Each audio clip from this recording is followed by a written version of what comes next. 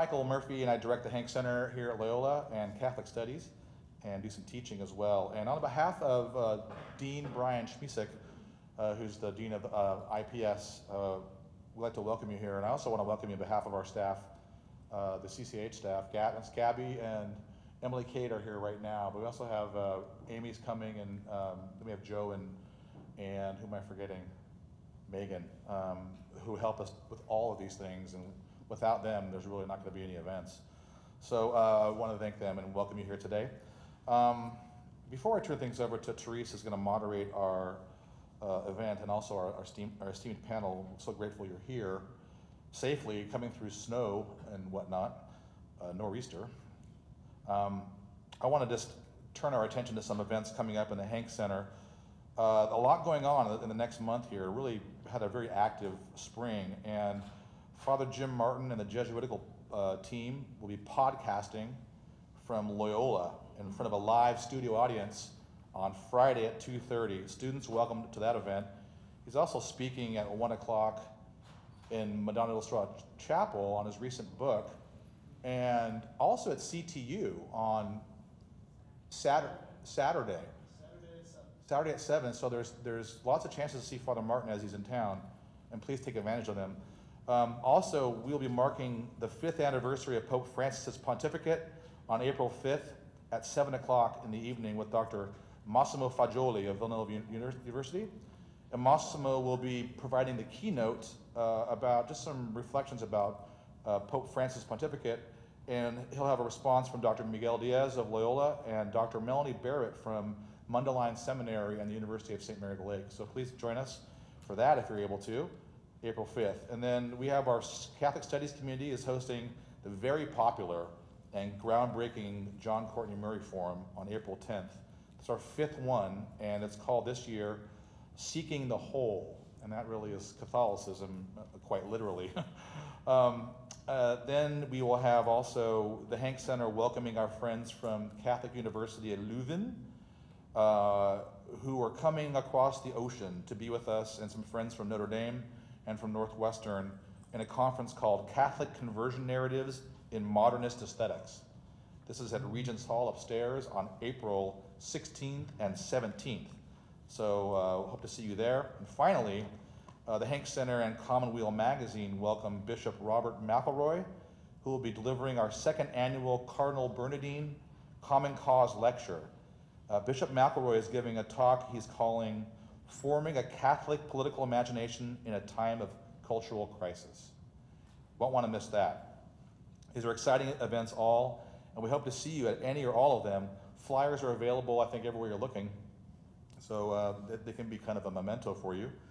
And I really can't wait for our McElroy event, as much as I love everything else, as I love politics, and he is a most astute observer of our current moment, especially as it relates to Catholic social and intellectual tradition. So, speaking of politics, welcome again to the legacy of Humanae Vitae and what it means to be pro-life. You know, this is the first in our 1968 series. There's a lot of this going around in America, marking 50 years since that convulsive year, really a liminal space almost that year was. If you think about it, and I was a rather young lad, just out of the womb, quite honestly, at that time, I just was remembering 15,000 Latinos left LA schools protesting the state of education in 1968. The Tet Offensive, 1968. Martin Luther King and Robert F. Kennedy, April 4th and June, who remembers June what for Robert? 6th. April 4th and June 6th, assassinations of major figures in American life. The Olympics and the protest, Black Power and protesting on the grounds of human dignity in front of the world stage. The convention in Chicago, Prague, the year of the student in Europe. All of these have a human concern, and all of these have a kind of a Catholic concern. As we note that year, a lot of the kind of polarization we see today finds its genesis in how people handled, as people of faith, as Catholics in this focus, how they handled those convulsions. So we're looking at this is number one, the legacy of Humanae Vitae, and in the fall we'll have a 2-day conference on other aspects, some of them I mentioned by name. So I'm going to leave it to Therese to really introduce what the panel is going to be hoping to do today. And so I'll do that right now by simply welcoming my friend and colleague, Therese Lassout, who's professor of ethics and healthcare. I always forget how that's yeah, lots of. You're a multiple hat wearer, Therese, and really a lot of fun to be with in general. A really great thinker and a really great just energy and personality. Appreciate your saying yes to moderating this. Right. So Therese will come up here and she'll explain what's going to be happening. And welcome to Loyola, and good to see you.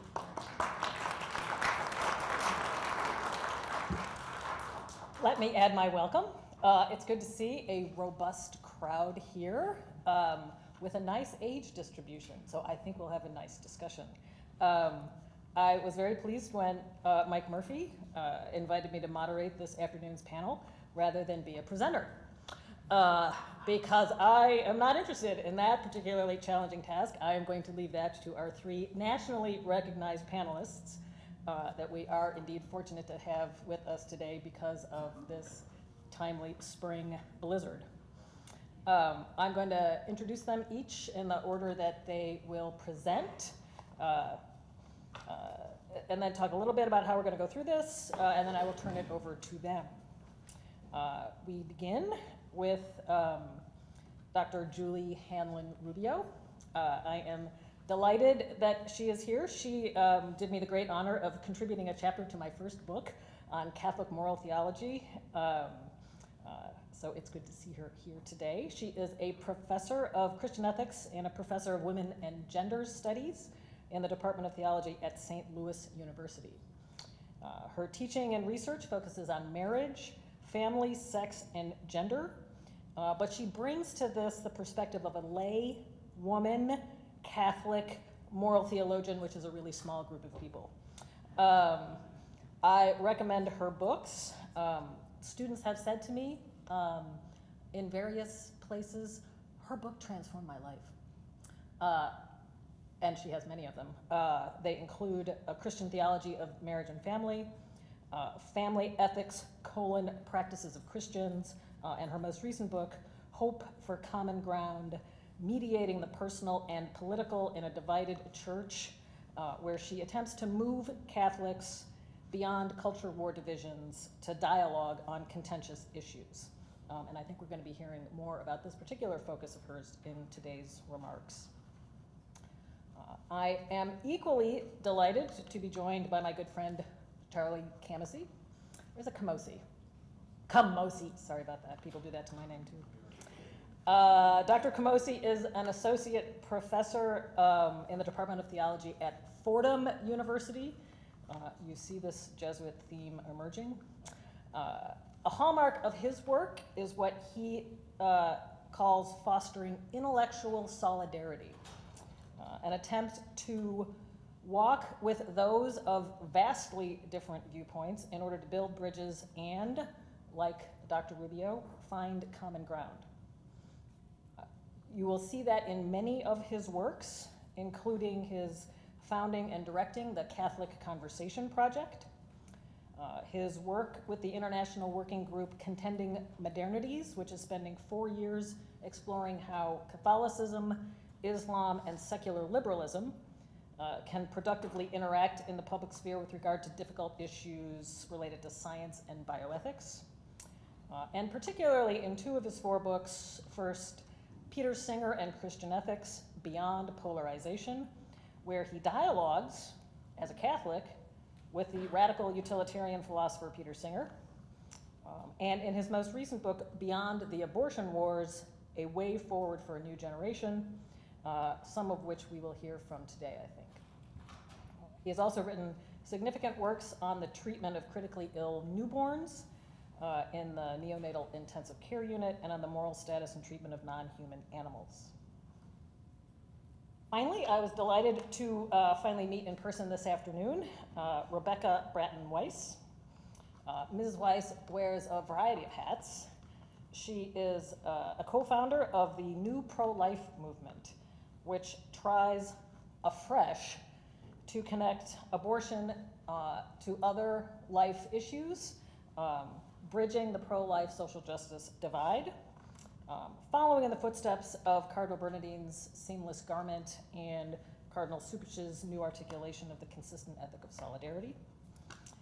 But as many of you know, when one tries to cross ideological lines, one can get caught in the culture war crossfire, as Drs. Rubio, Camosi, and I also know well. When she's not ducking socio-political bullets, she lectures in English literature and occasionally philosophy. She argues politics and the arts in the journal Convivium and on the blog Patheos, which focuses on religion, culture, and politics. She also writes poems, homeschools her children, which is one of the Christian family practices about which Julie Rubio has written. She raises ponies, and what makes me quite jealous, she has time to do some serious gardening.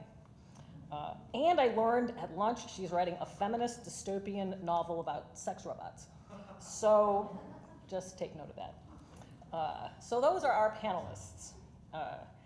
As you can see, there are many points of intersection between the viewpoints that they bring, but I trust that we will also find that there are equally points of divergence and disagreement, which I hope will make our time together lively and informative.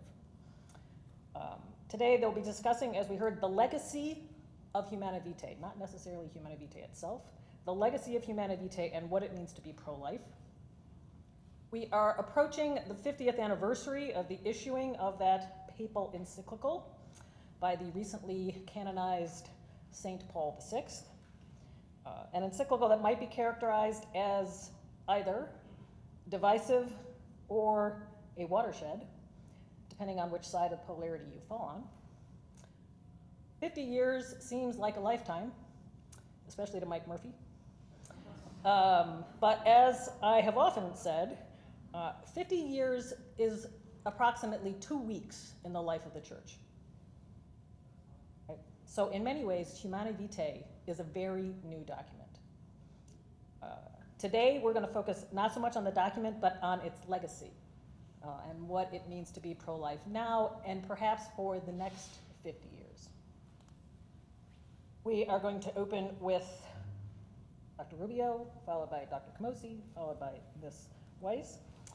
Then we will, they'll spend each about 15 minutes giving some remarks. They will engage for about 15 minutes. A little collegial sparring, all of these wakes people up in the late afternoon. You might surmise, because you're at these round tables, that we will then have about 20 minutes for table conversation. And then we will return to the large group to hear your thoughts. So, with that, welcome, Dr. Julie Hanlon Rubio.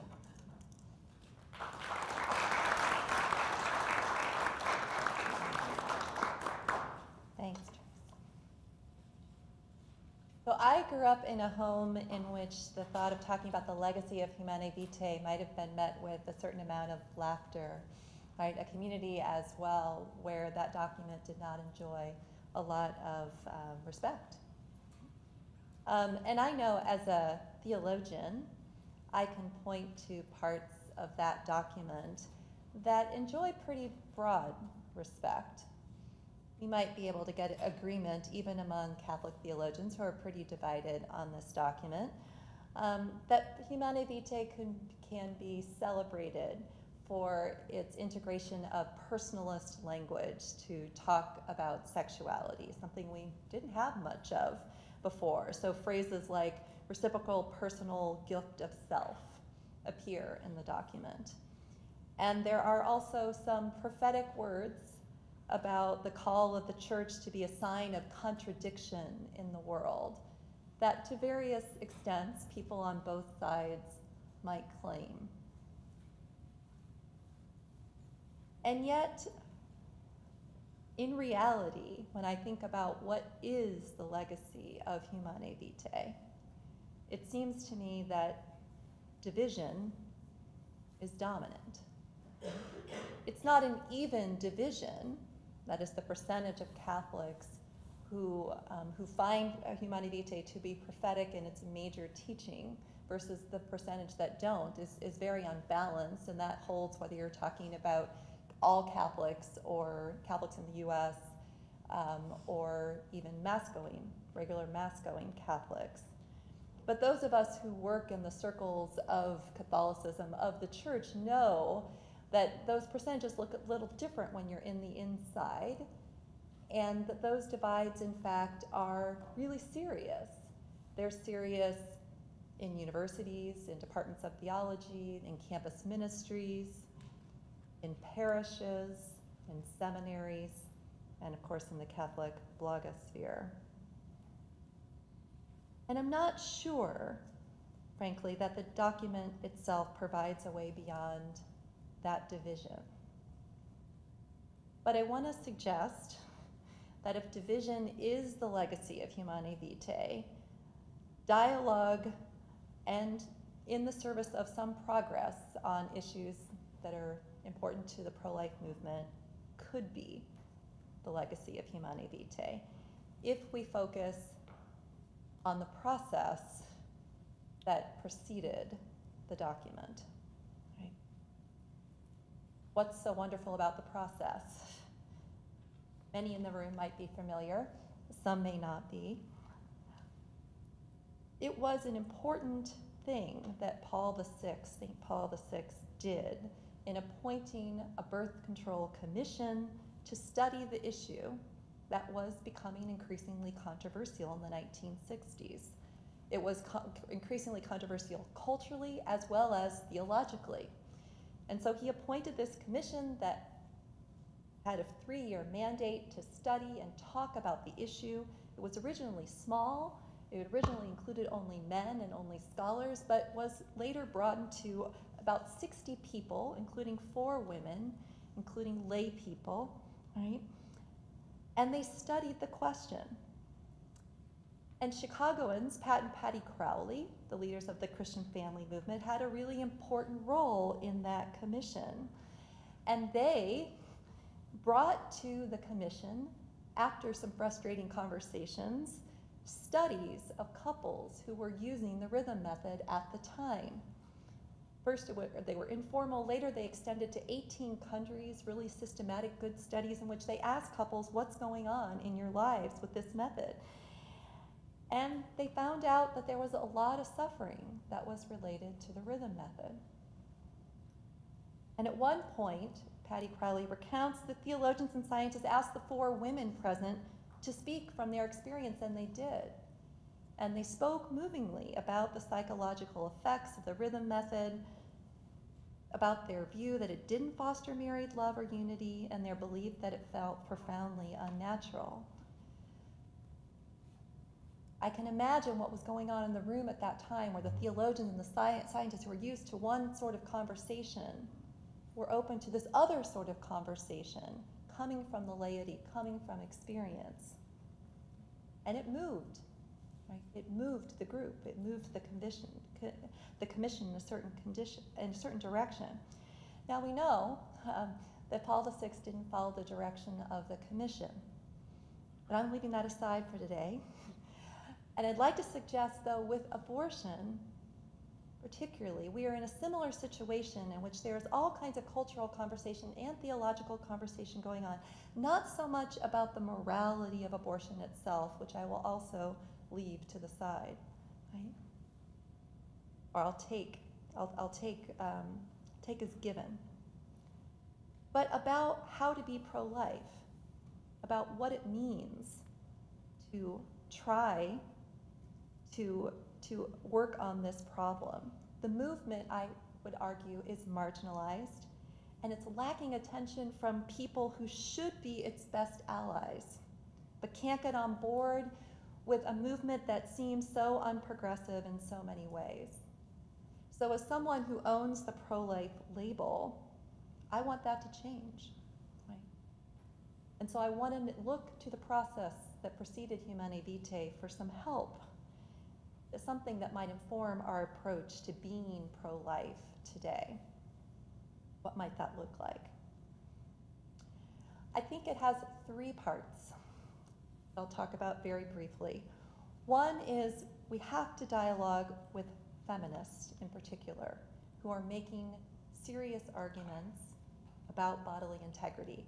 Second, we need to listen to people on both sides who have information on us as to why women turn to abortion.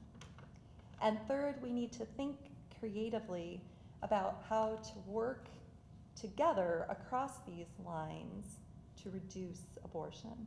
So first, a dialogue with feminists. This is something that I actually think that the process of Humanae Vitae did not do very well. There were women on the commission, but when you think about 1968 being kind of the epicenter of second wave feminism, there actually wasn't a whole lot of dialogue with feminists then, right? Today, there's not so much dialogue either. It is really powerful for people to hear arguments from feminists about the right of women to control their bodies, especially in the context of knowing how many rights that women have lacked historically. The right to say no to sex, even from their husbands, right? The right to contraception, the right to enter professions, the right to vote, the right, we could go on and on and on.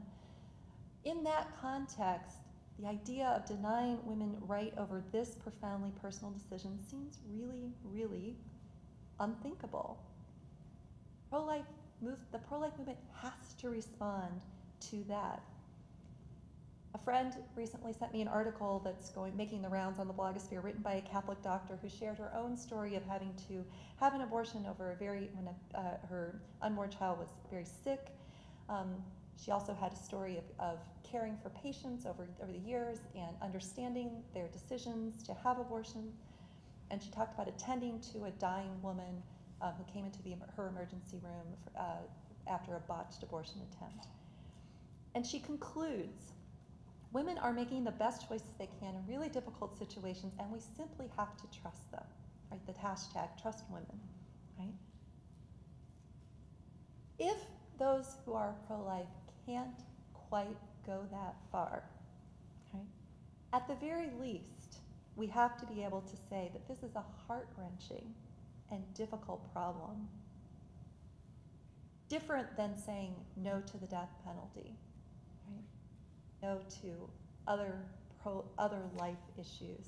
There's something unique about this problem, and our approach has to be informed by feeling the heart-wrenchingness of this problem. Second, we have to listen to both sides on why women get abortion. I find really striking that those who work for the Guttmacher Institute, run by Planned Parenthood, have put out a ton of information about this topic, as well as those who work in crisis pregnancy centers, which are run by people who are pro-life generally, have actually very similar narratives of why women get abortions. They spin them a little bit differently, but the information is actually strikingly the same. It focuses on relationships, finances, and instability. So for the Guttmacher Institute, they talk about how women talk about their responsibilities to other people, their relational responsibilities. And it's out of their responsibilities to parents, to existing children, to others, that they find themselves unable to carry out this particular pregnancy. They're afraid, they have financial concerns, they're afraid about interference with work or school, they don't have a supportive partner, right? So in the face of that, the Guttmacher Institute says they make a tragic but responsible choice. From the crisis pregnancy centers, who also deal with pregnant women coming to them, and also women who've had abortions afterwards, they argue, yes, that's true, but there's also a measure of pressure that comes from these relationships, pressure from spouses, pressure from parents, right? So it's not that women are weighing all their options sort of neutrally and saying, this is the only way I can do it. There's also some coercion involved in that of various levels. And so it's not a totally free choice, but rather a really tragic choice.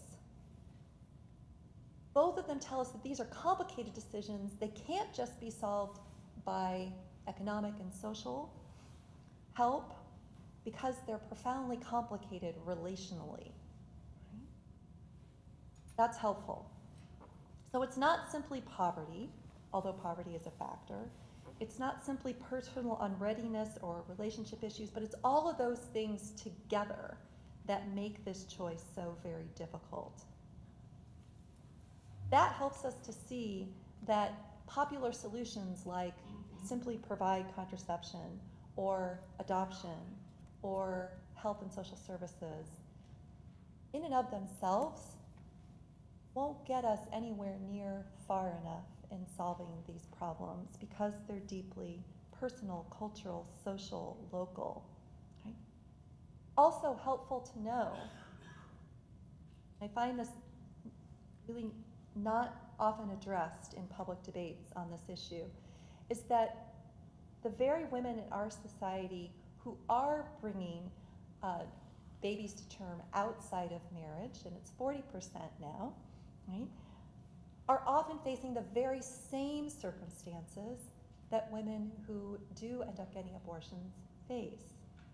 That is, they are outside of marriage, they're often not financially well set up, there are often relational problems, but sociologists who study, especially poor African American and Latino women who tend to have a disproportionate number of births outside of marriage, tell us that these women often do make the choice to have a baby anyway, and often they see that as a choice of hope, a choice of wanting a better life, a choice that they don't want to give up.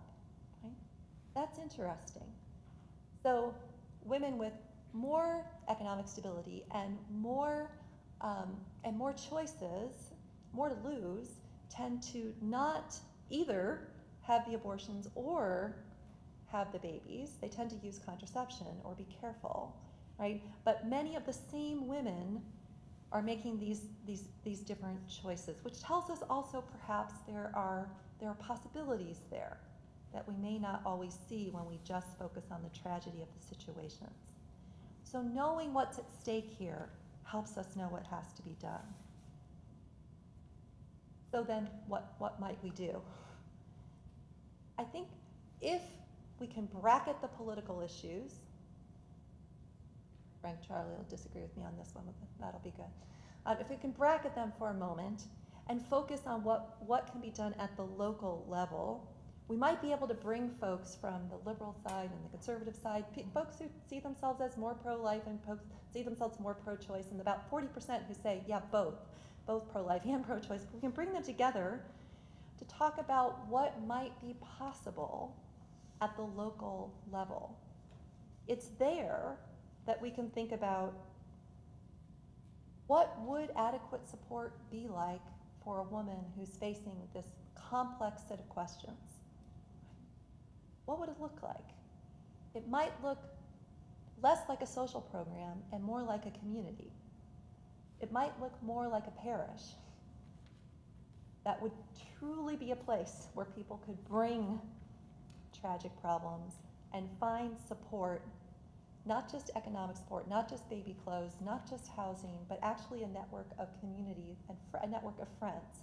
The most important thing that women say when they talk about what they need is they need support, personal support. And that's the kind of thing that we can do in the local space that can't be done from above. So in conclusion, I think with deep listening and openness to new thinking, a pro-life movement can move past what is currently division and draw on the legacy of Humanae Vitae, the legacy of the process of the listening, and move toward not maybe what we might ultimately hope for, but at least to more progress than we're currently able to make.